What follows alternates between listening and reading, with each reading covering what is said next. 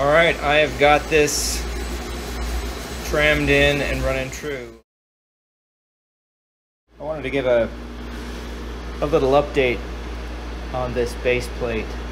You know, I've been piecing together 5 minutes and 20 minutes over the past few weeks to get this installed in between work and my own life schedule. But I am fixing to tram this in here within the next few minutes. I went ahead and fabbed up, well, this is one of 10 T-nuts that I made that work well with my table. So this is a 14mm T-slot.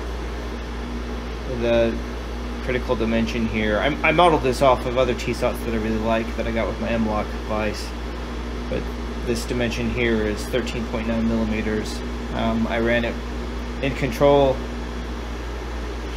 when I machined it, and this 13.9, it's a little plus actually, but it fits in really nice with not a lot of slop. So I've used this little magnetic, extended magnetic pen here, or whatever you want to call it, and I've got all of the T-nuts except for this one right here. The T-nuts in there, well, you can't see it, but I've got all the T-nuts in place. I went ahead and used all 8. Before I put it on this table, I cleaned the table very well.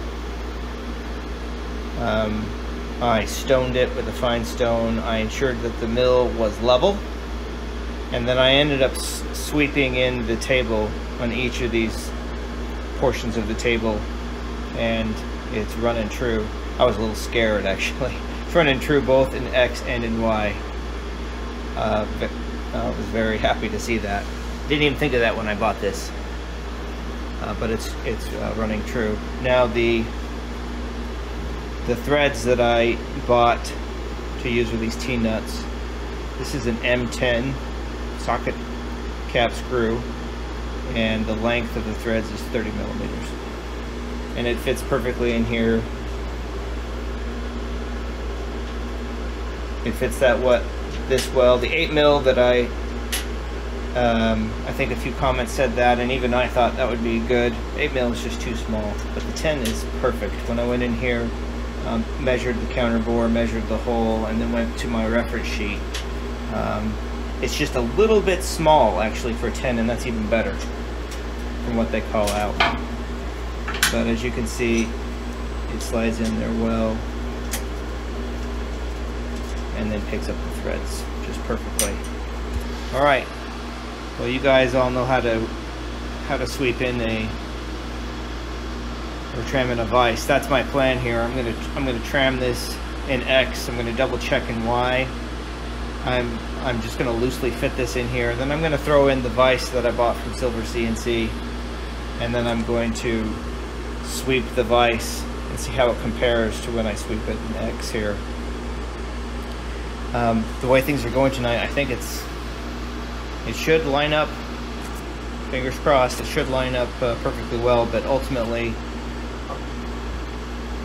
well, let's just hope it all lines up well. I wouldn't want to have to change this with each. I mean, that's the whole point, right? You don't want to have to change the tram. So it should work out well.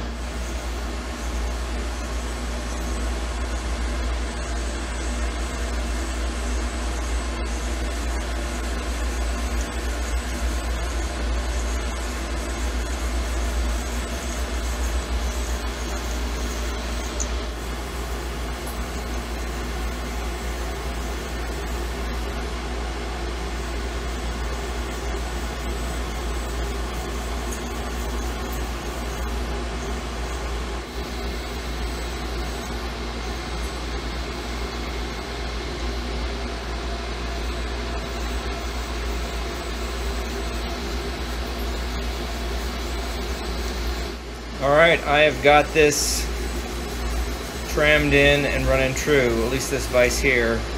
I started by tramming in the base, then I threw the vise on and went through, you know, I compared the vise to see if it was still trammed in on the side position, the middle, and then the right.